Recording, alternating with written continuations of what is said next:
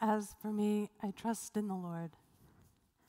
Let me be glad and rejoice in your mercy, for you have seen my affliction.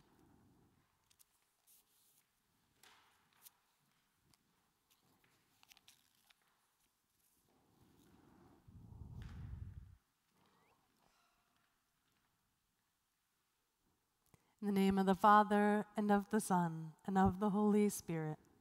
Amen. The Lord be with you. Today's Mass is being offered for Reverend Thomas W. Buckley. Brothers and sisters, let us acknowledge our sins and so prepare ourselves to celebrate the sacred mysteries.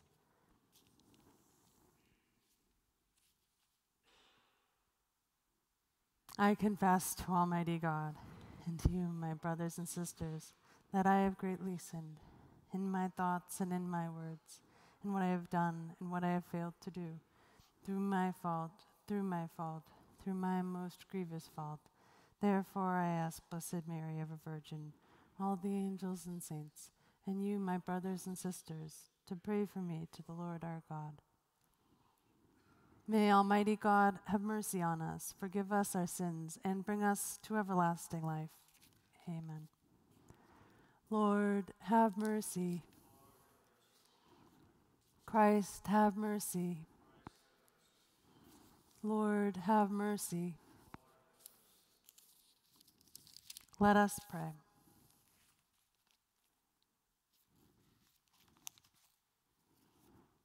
O God, who renew the world through mysteries beyond all telling, grant, we pray, that your church may be guided by your eternal design and not be deprived of your help in this present age. Through our Lord Jesus Christ, your Son, who lives and reigns with you in the unity of the Holy Spirit, God, forever and ever. Amen.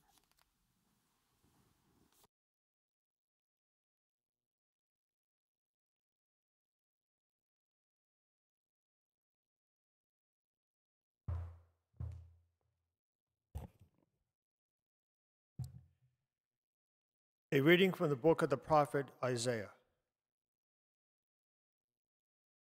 Thus says the Lord, Lo, I am about to create new heavens and a new earth. Things of the past shall not be remembered or come to mind. Instead, there shall always be rejoicing and happiness in what I create. For I create Jerusalem to be a joy, and its people to be a delight. I will rejoice in Jerusalem and exult in my people. No longer shall the sound of weeping be heard there, or the sound of crying. No longer shall there be in it an infant who lives but a few days, or an old man who does not round out his full lifetime. He dies a mere youth who reaches but 100 years. He who fails of 100 shall be thought accursed. They shall live in the house they build and eat the fruit of the vineyards they plant. The word of the Lord.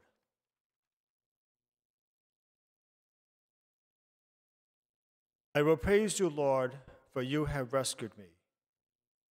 I will praise you, Lord, for you have rescued me.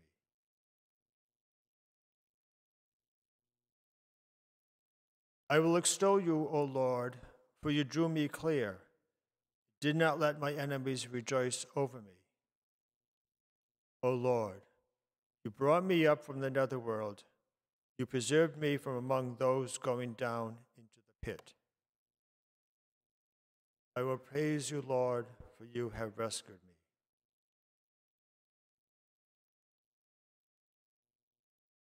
Sing praise to the Lord, you, his faithful ones. Give thanks to his holy name. For his anger lasts but a moment, a lifetime his goodwill. At nightfall, weeping enters in, but with the dawn, rejoicing. I will praise you, Lord, for you have rescued me.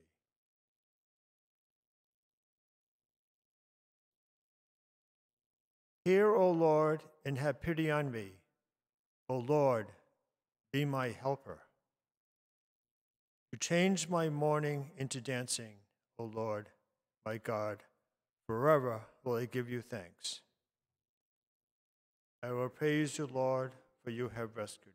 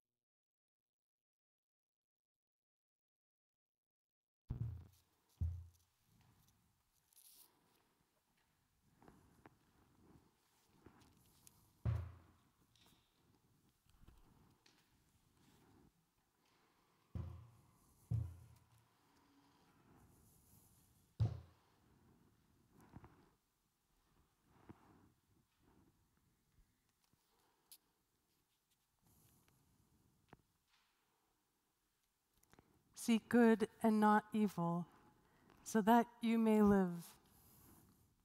And the Lord will be with you.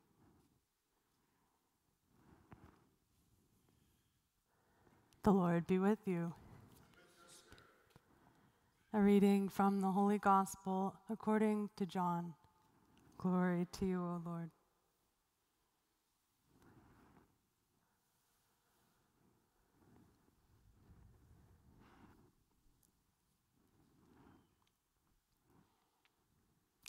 At that time, Jesus left Samaria for Galilee. For Jesus himself testified that a prophet has no honor in his native place.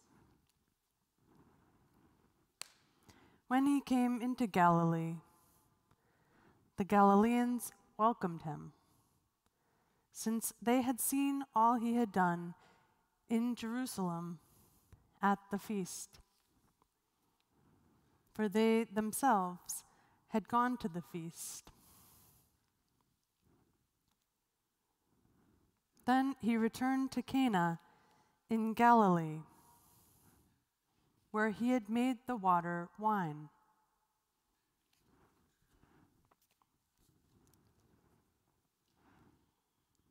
Now there was a royal official whose son was ill in Capernaum.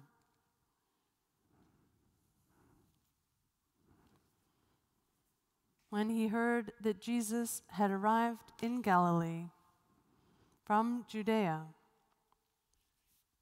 he went to him and asked him to come down and heal his son who was near death. Jesus said to him, "Unless you people see signs and wonders, you will not believe." The royal official said to him, "Sir, come down before my child dies." Jesus said to him, "You may go, your son will live." The man believed what Jesus said to him and left. While the man was on his way back, his slaves met him and told him that his boy would live. He asked them when he began to recover. They told him, "The fever left him yesterday, about 1 p.m. The father realized that just at that time, Jesus had said to him, "Your son will live." And he and his whole household came to believe. Now, this was the second sign Jesus did when he came to Galilee from Judea. The Gospel of the Lord. Praise to you, Lord Jesus Christ.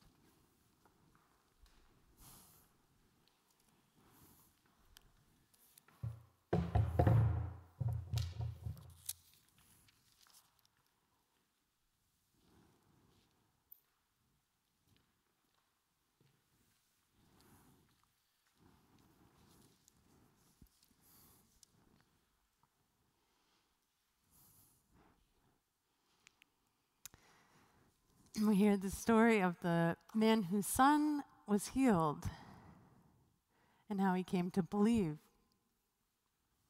And he and his whole household believed. It's interesting to think about because back at that time, all members of the household had that same faith, including babies. So why is that important? It means that for us, we baptize babies, correct? And the babies do not decide on their own to have faith. The mom and dad make that decision on behalf of their child. And we see that happening in the gospel today as well. So let's think about that.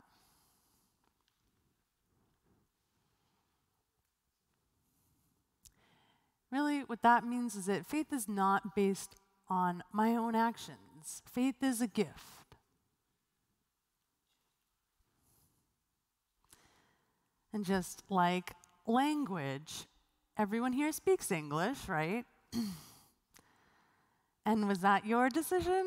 No, that was a gift that was given to you from your parents.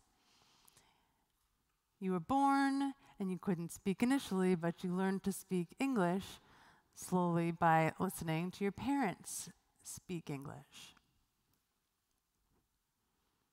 And it's the same thing with your historical perspective as well. That's not your decision. You didn't decide to be born here in this time and place in history. And it is also the same with your nationality. You didn't decide to be born as an American. You were born here, and that was not your choice. There are many things, many important things that make us who we are that are not our decision, that are gifts freely given.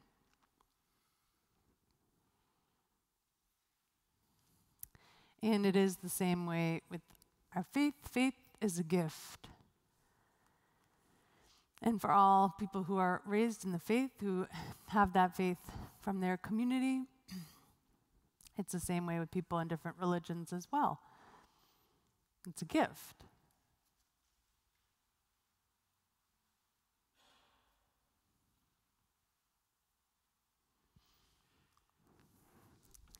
A gift is not something that's stolen, but it's something that's freely given. You can't steal freedom.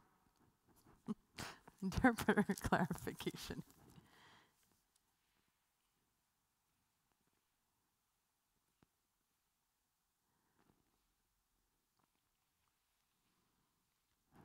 A gift gives freedom. A gift does not steal freedom. So, for example, for someone who grows up with English as their language, that is a gift that is cherished, and you can become a skilled speaker of English. And you become free to learn other languages later on in life because you have that foundation.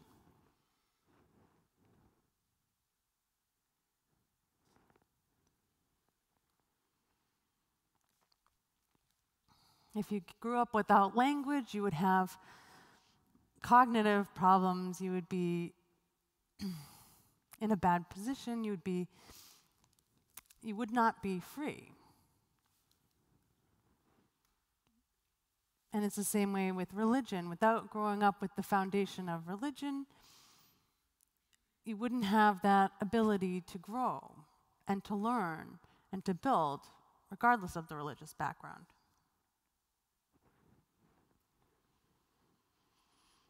And so, most things in life are God's gift, they're not our decision. And they don't limit us, but really the gifts that God gives free us.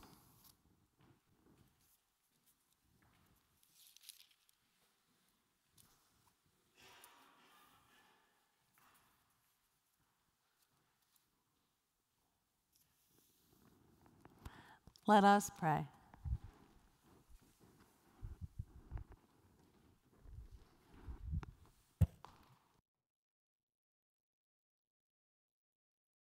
For the Pope's monthly intention, for the new martyrs, we pray that those who risk their lives for the gospel in various parts of the world inflame the Church with their courage and missionary enthusiasm. We pray to the Lord. For Bishop Sean, that he leads the Archdiocese to fruitful evangelization. We pray to the Lord. For our political leaders, that they heed the calling of God to build a culture of life, beginning with natural conception to natural death. Pray to the Lord. For our united efforts to support the Catholic appeal, so our parish programs and ministries will be enriched here at St. Jude's as we move forward in faith. We pray to the Lord. For all the soldiers on active duty and the first responders, we pray to the Lord. For those who are being held hostage, we pray to the Lord. For our Lenten journey, may our hearts and minds be free from sin and open to the goodness of God. We pray to the Lord. For all who are sick and in distress in any way, especially those listed in the bulletin, we pray to the Lord. For world peace, we pray to the Lord. And for the repose of the souls of the faithful departed,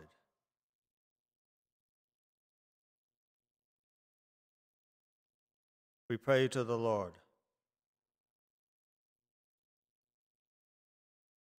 We remember Reverend Thomas W. Buckley, for whom this Mass is being celebrated. We pray to the Lord.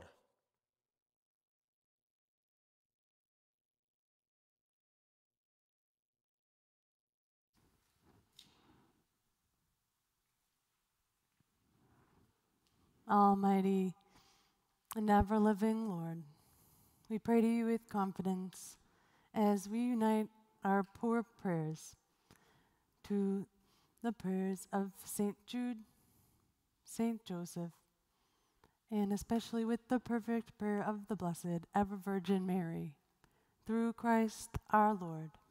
Amen.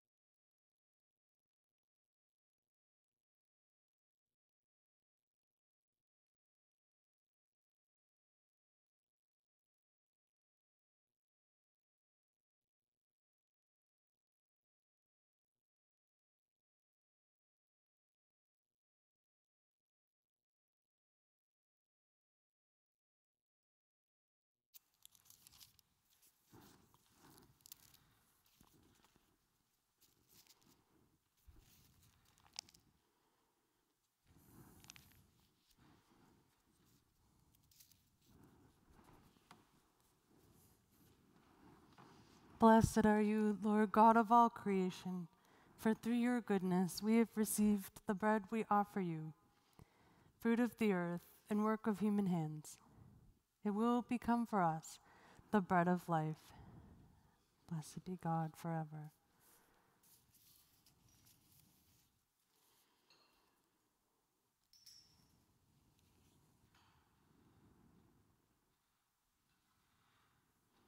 Blessed are you, Lord God of all creation, for through your goodness we have received the wine we offer you, fruit of the vine and work of human hands. It will become our spiritual drink.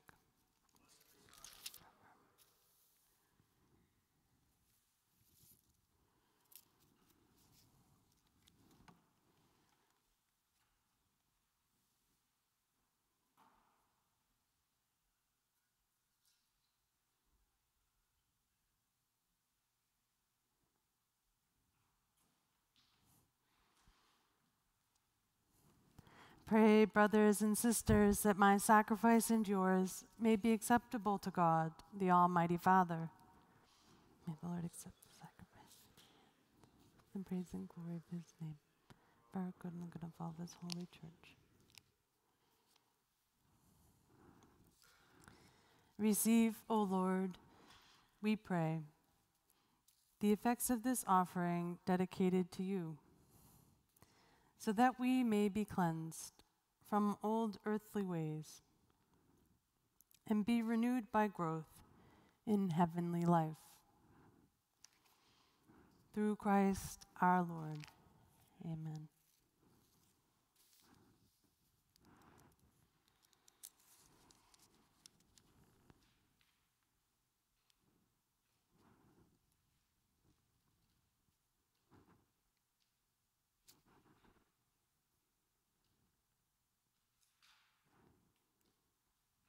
The Lord be with you. Lift up your hearts. Let us give thanks to the Lord our God.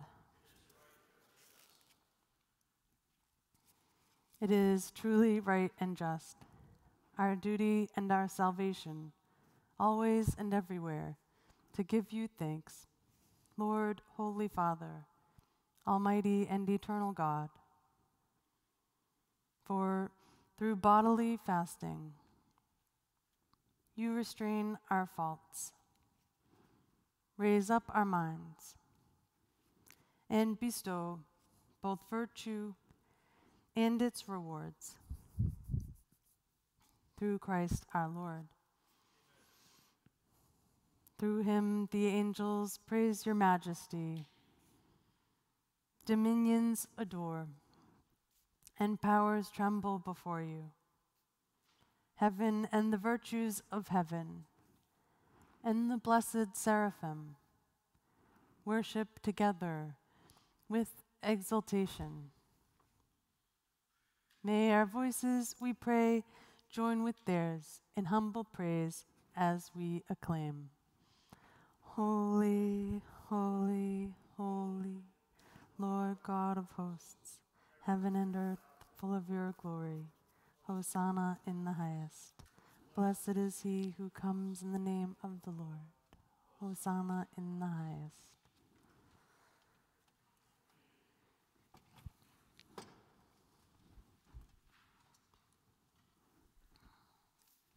You are indeed holy, O Lord, the fount of all holiness. Make holy, therefore, these gifts, we pray, by sending down your Spirit upon them like the dewfall, so that they may become for us the body and blood of our Lord Jesus Christ.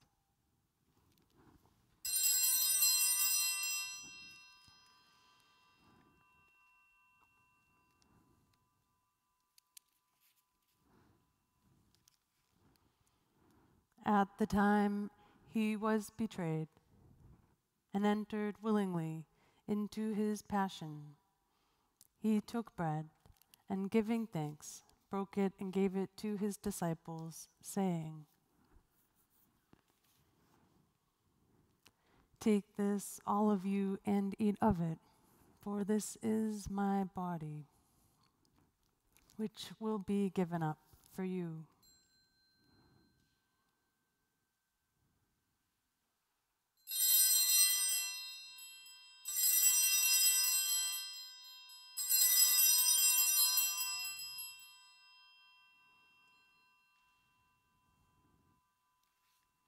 In a similar way, when supper was ended, he took the chalice, and once more giving thanks, he gave it to his disciples, saying,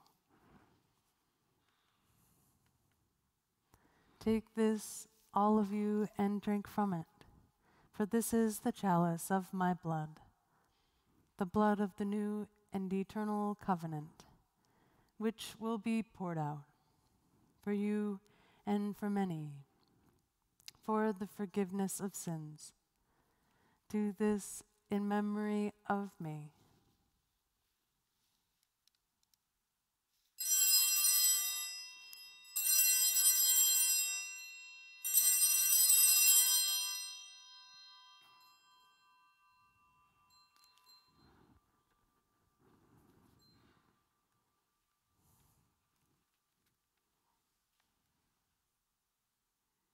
The mystery of faith. We proclaim your death, O Lord, and profess your resurrection until you come again.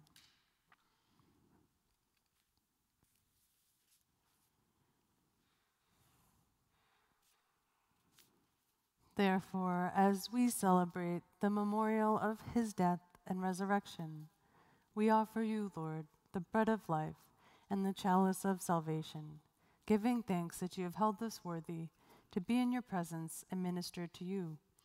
Humbly we pray that, partaking of the body and blood of Christ, we may be gathered into one by the Holy Spirit.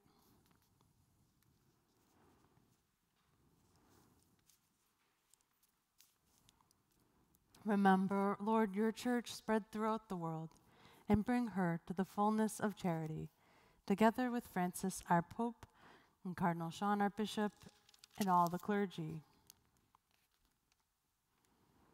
Remember also our brothers and sisters who have fallen asleep in the hope of the resurrection, and all who have died in your mercy.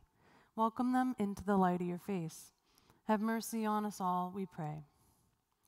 That with the Blessed Virgin Mary, Mother of God, with blessed Joseph, her spouse, with the blessed apostles, and all the saints who have pleased you throughout the ages, we may merit to be co-heirs to eternal life, and may praise and glorify you through your Son, Jesus Christ.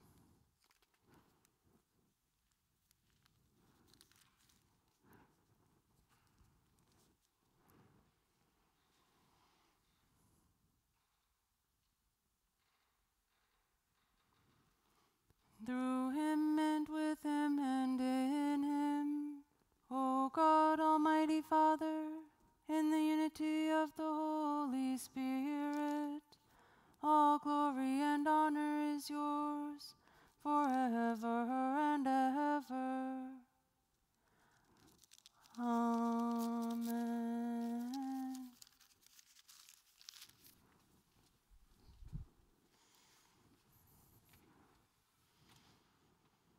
At the Savior's command, informed by divine teaching, we dare to say, Our Father, who art in heaven, hallowed be thy name.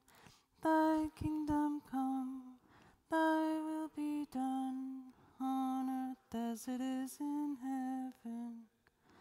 Give us this day our daily bread, and forgive us our trespasses, as we forgive those who trespass against us.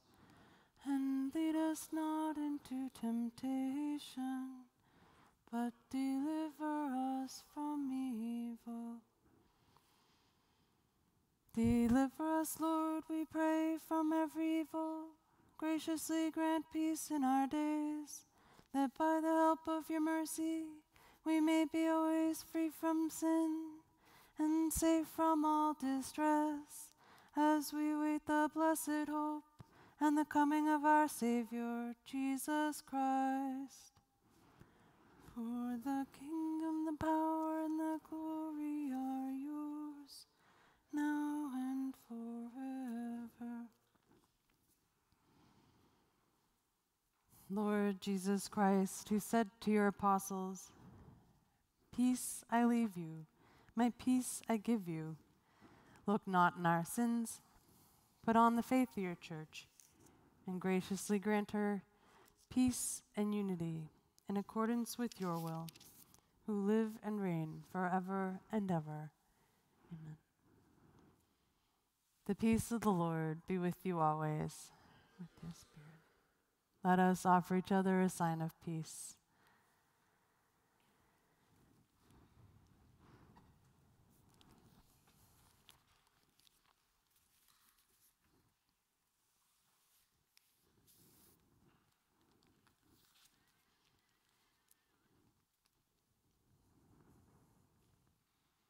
Lamb of God, you take away the sins of the world, have mercy on us.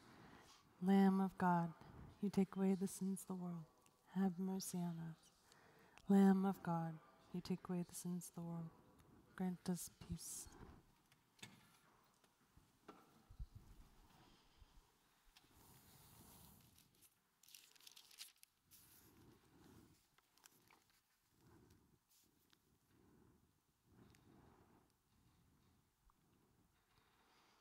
Behold the Lamb of God.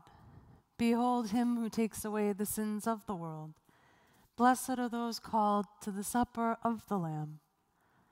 Lord, I'm not worthy that you should enter under my roof, but only say the word, and my soul shall be healed.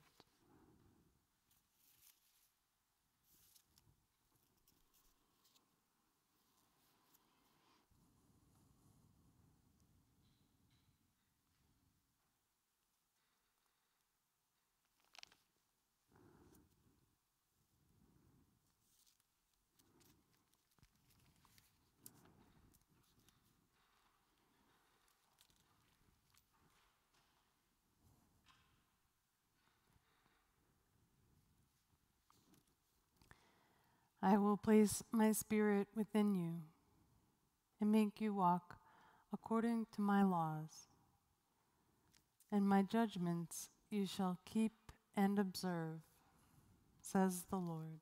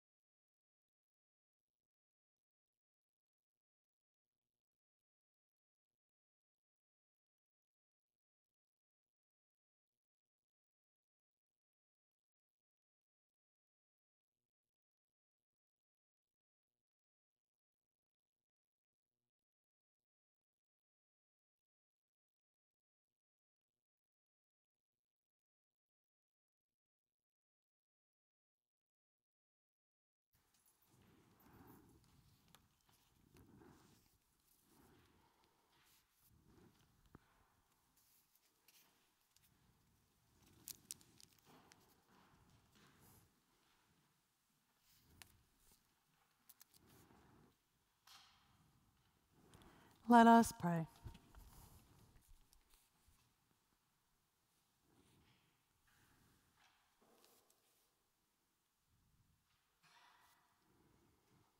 May your holy gifts, O Lord, we pray, give us life by making us new, and by sanctifying us, lead us to things eternal. Through Christ our Lord. Amen.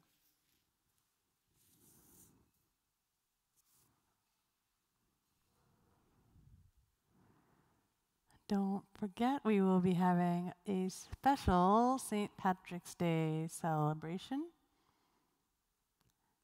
after the 10:30 Mass. And it will be a potluck downstairs in the church hall. The Lord be with you. Bow down for the blessing.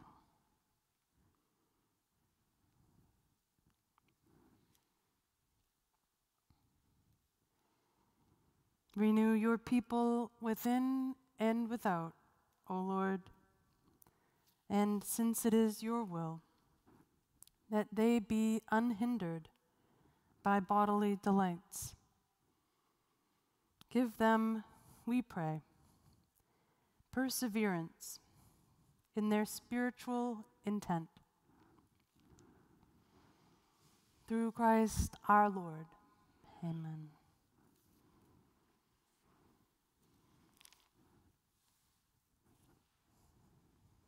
May Almighty God bless you, the Father, and the Son, and the Holy Spirit. Amen. Go forth, go in peace, glorifying the Lord by your life. Thanks be to God.